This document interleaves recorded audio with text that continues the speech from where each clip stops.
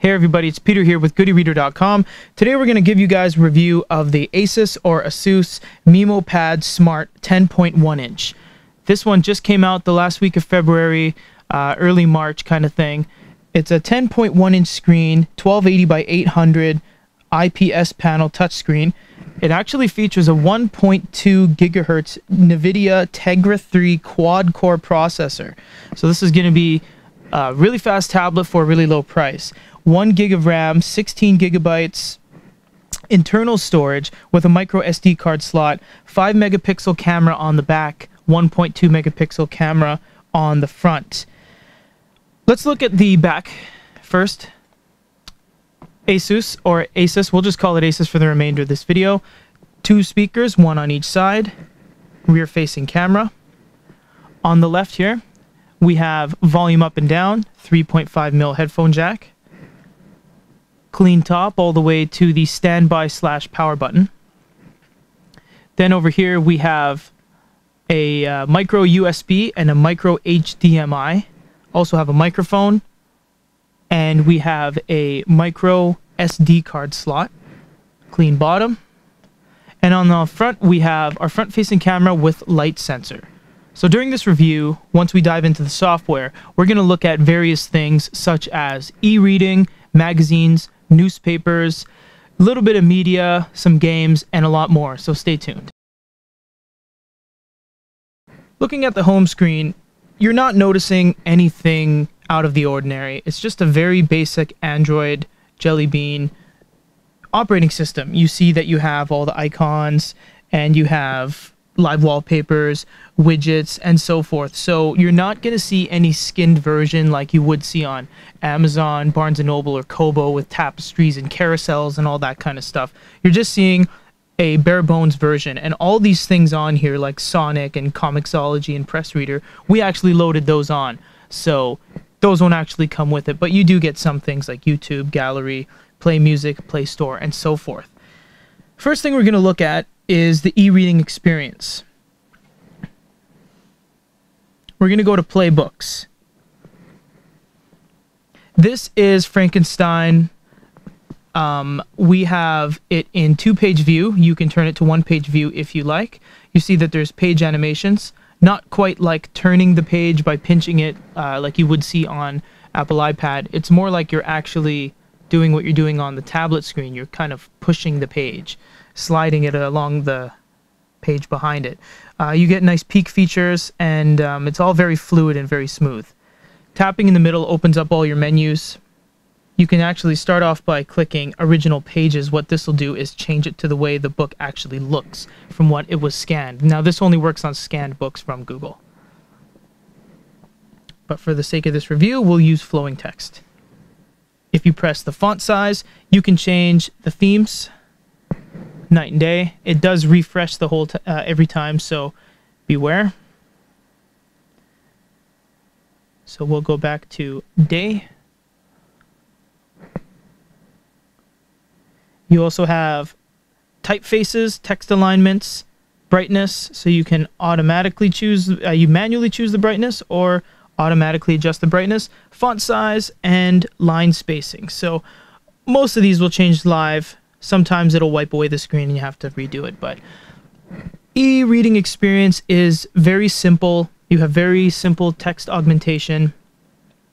You can see here, it's very fluid. I know back in the day, I say back in the day, I mean a couple years ago, we would always compare and judge page turn speeds because we handled a lot of tablets that are trying to do too much with too little, like Android 3.0 device with a 800 megahertz processor. So we would really put page turn speeds on the podium and really judge how fast it actually moves and whether it bogs down the machine.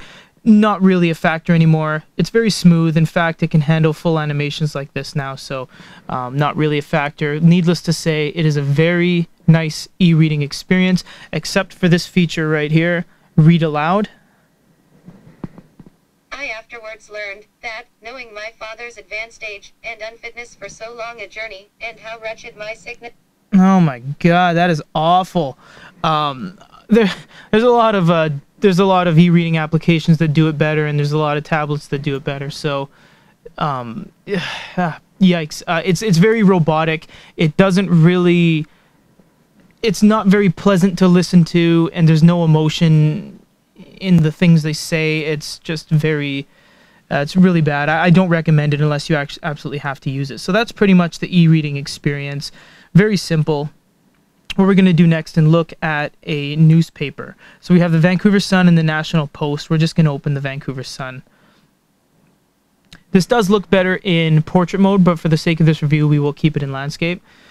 You'll see here that this is the newspaper, just like you would read it, with advertisements and all. You'll see everything from cosmetic ads to classifieds to car ads, and you'll see stuff like you would see in the actual newspaper, because this is the actual newspaper. Crosswords, weather, and so forth. Pinching and zooming is very easy. So if you can't quite get that sweet spot, just zoom in, much like you would if you're holding the newspaper closer to your face. Except this actually makes the text a lot smoother. So, very simple to read, and if you want to, you see how this is pretty much unreadable. If you actually tap on any of these blue articles you see, what it does is actually zooms in and reflows it much like an ebook. A little bit laggy, but it gets the job done. So, you can read comfortably, and you do have text options in the corner as well. Let's click on that. Come on. There we go. So you have font styles and font size. So very simple. And you can go back to page if you like. So this is the newspaper experience. Very simple. Looks really good on this tablet. Not quite as good as other 9 to 10 inch tablets such as the Apple iPad. There's really no comparison. This is 1200 by 800 resolution. iPad is 2500 by 1600 or so, so it's almost double this. But for the price, this isn't actually a bad screen. It's a little bit glary and a little bit reflective, but other than that, the images are very clear. Next, let's look at magazines. So we're going to go to Play Magazines, and we'll look at an issue of Wired. This is a issue of Wired we actually purchased from Amazon. So you'll see here. Once again, this is the real magazine. So what you're going to get is advertisements, articles, and pretty much anything else you'd see in the actual magazine itself. We noticed that if you watch our comparisons versus the iPad and the Amazon Kindle Fire, there's a lot of problems when it comes to viewing magazines on this device. It seems to have a lot of problems with catching up and loading, even though the entire magazine is downloaded. A lot of the time you get just load screens, and when you turn pages, sometimes half the page is black, and it just kind of, it's very choppy. It's not a very fluid experience, especially for a quad-core tablet. One would think that it would be a lot smoother, but it isn't. So let's go over to an article. You can see here I'm not even turning pages that quickly, and it's pretty much struggling to catch up. So we can do pinching and zooming. All the text renders itself, so don't worry about it getting blurry. It will sharpen.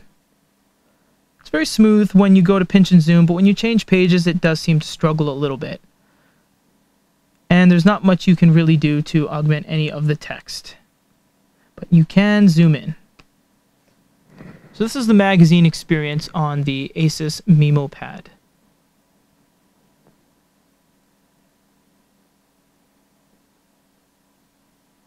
Very slow.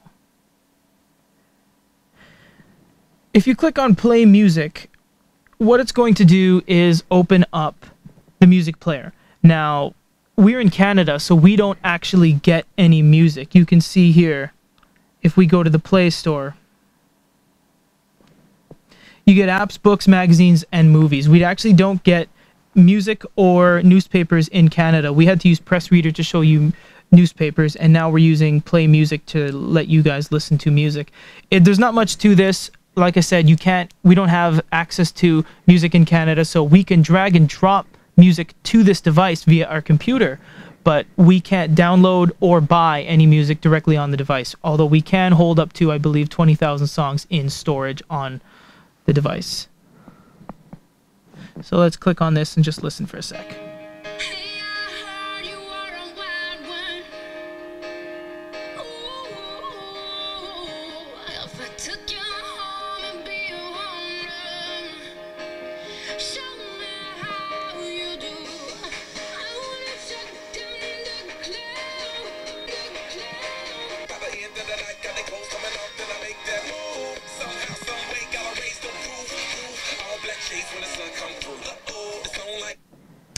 Very clear speakers, very loud speakers. The only issue I probably have with them is that on a flat surface, such as this table, they do get a little muffled. Reason being, they're flat on the back. They're not like the Apple iPad that, although the Apple iPad has one speaker, it's curved on the thumbnail bind of the device, whereas this is just flat on the back. Given that, it does still pack a mean punch, and it is not only loud, but it is very clear, very crisp, and there's quite a bit of bass along with it. Since majoritively we're trying our best to view stock content that is just preloaded on the device, or things we can get from its ecosystem like Play Store, unfortunately we had to use Press Reader for the newspaper. We're going to look at what we have for videos here. We have a preloaded video which should be optimized for the tablet. Video player. Just this once.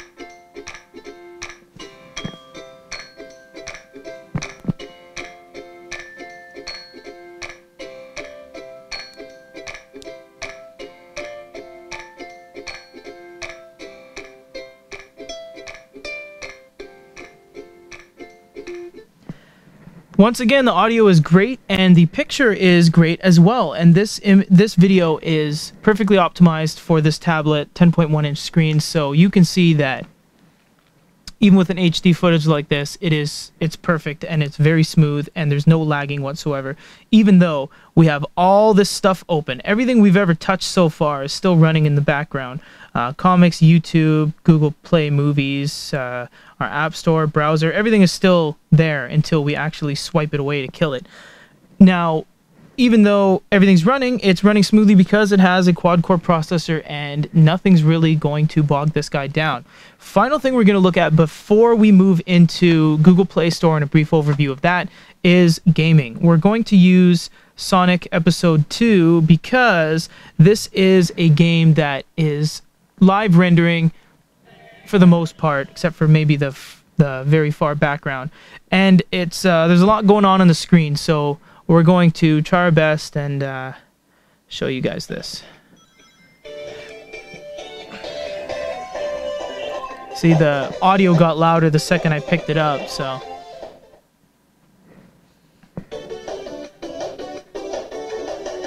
sure, yes.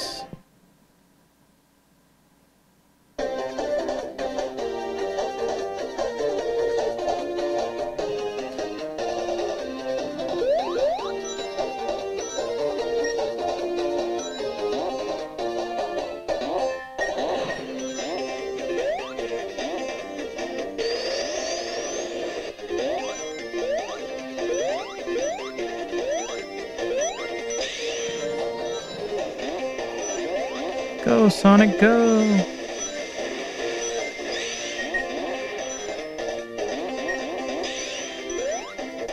So you can see, even with everything kind of going on at once,